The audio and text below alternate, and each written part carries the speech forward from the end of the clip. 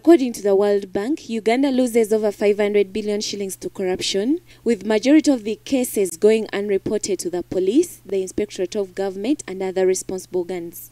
The problem has been exacerbated by the population's failure to demand accountability from those in positions of leadership. Lack of accountability in both the public and private service has affected service delivery, with many budget allocations and projections failing to meet their targets.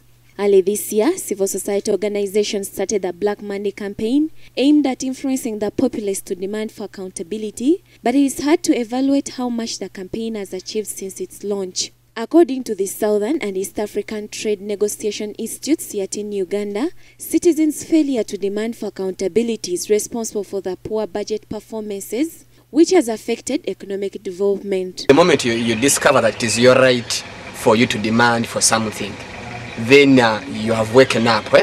You'll always put those ones on pressure, the leaders.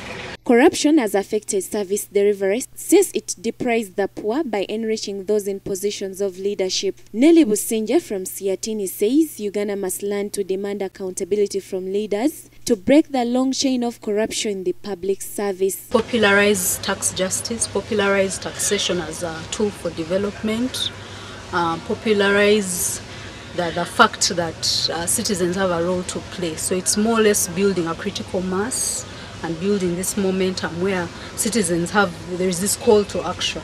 Siatini Uganda has embarked on a campaign to increase public awareness of tax matters by equipping a select group with skills to demand for accountability. The focal group has been sourced from various parts of the country and will undergo one-week training at Mukono on the outskirts of Kampala. Namakoza Lydia, NBS Television, Business.